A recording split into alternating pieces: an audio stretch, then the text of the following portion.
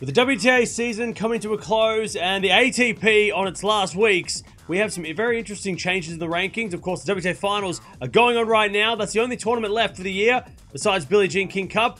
The ATP Finals Race is still up for grabs as well into the last week of the season, which is going to be really fun to watch. Let's have a look at who actually won last week, though, because we had some big tournaments. We'll start on the WTA side of things. We had 3 WTA 250s to end the season. Starting in China with Golubic beating Shrimkova in the final 6-3, 7-5. And both players getting a big boost in the rankings because of it. Going over to Mexico, and we had Sonmez beating Lee in the final 6-2, 6-1 to lift her first WTA trophy. And Schneider over in Hong Kong beats Bolter in the final 6-1, 6-2 to lift her 4th trophy of the year. And if you don't know who Schneider is, you've got to make sure you put her down as somebody to watch next year because she's won 4 titles on 3 different surfaces, including a 500 event on grass. So definitely one to watch next year. She's got a boost in the rankings as well. Career high ranking to end the year. So very, very scary opponent and only 20 years old. Watch out for her in 2025. Over on the men's side of things, we only had the one tournament. That was the Paris Masters, and it was Zverev beating Humbert in the final 6-2, 6-2 to lift his first Paris Masters trophy. And he has now won 5 of the 9 Masters 1000 titles. So he's still got to win Indian Wells, Miami, Monte Carlo, and Shanghai to complete the set, but he's already over halfway to the Golden Masters, which has only been achieved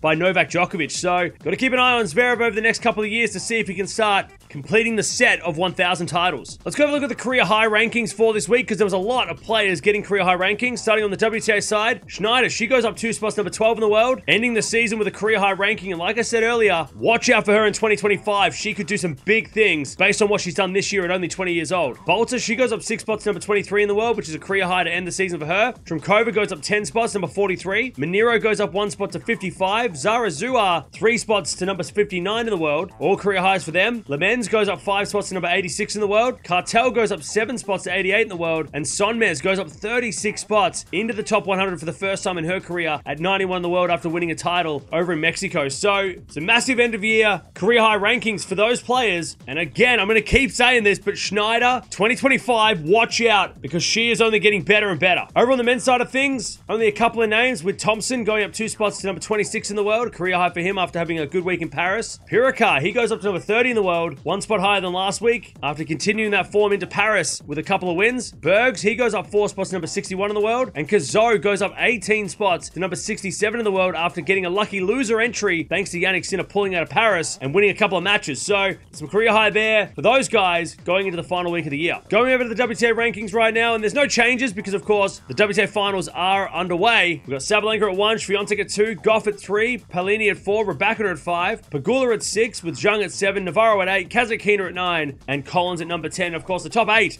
are the only players that can gain points at this event. So we could get some big changes because there are some players there you can see that are very, very close in the rankings. And with every win at the WTA Finals, you get 200 points. So it's a very valuable tournament for those bonus points. And of course, Swiatek and Sabalenka at this stage are still playing for that number 1 ranking. So if Swiatek can win a few matches, and I guess if Sabalenka loses a couple, we could see a change at the top by the end of the season like we did this time last year. Over on the men's side of things, and we had a lot of changes to the top 10, but no change at the top with Jannik Sinner well and truly staying at number 1. But Zverev, he goes up to number 2 in the world, pushing Alcaraz down to number 3 after winning the Paris title, which means that going into the ATP Finals, Zverev avoids playing Sinner in the group stage, and it means that we could get Alcaraz and Sinner playing in the group stages, which about a month ago we didn't think was possible. Djokovic also drops down, making way for Medvedev at number 4 because, of course, Djokovic lost the Paris title and 1,000 points, so he drops down the rankings. Fritz stays at number 6 with Rublev going down 2 spots to number 9, making way for Ruud at number 7. Diminov goes up to number 8, which is 2 spots higher than last week. And Dimitrov also goes down a spot to number 10. So that is where it's going to be really interesting over the next week because those 4 guys, or at least the 3 guys there, minus Dimitrov, are all playing for the final 2 spots in Turin. Let's go have a look at the race of the finals because it's getting very interesting with 1 week to go. No change at the top with Sinner at number 1. Zverev goes up to number 2, pushing Alcaraz down to number 3. It means that Zverev doesn't have to play Sinner in the ATP Finals group stage. Medvedev, of course, qualified last week, but Taylor Fritz, he qualifies as well, taking the 5th spot. So the US Open finalist getting into the ATP Finals again. Djokovic is almost qualified. He just needs a couple of things to happen over the next week, and he will be in the finals. Ruud stays at number 7, but down the bottom, Diminov goes into the number 8 spot, pushing Rublev out of the top 8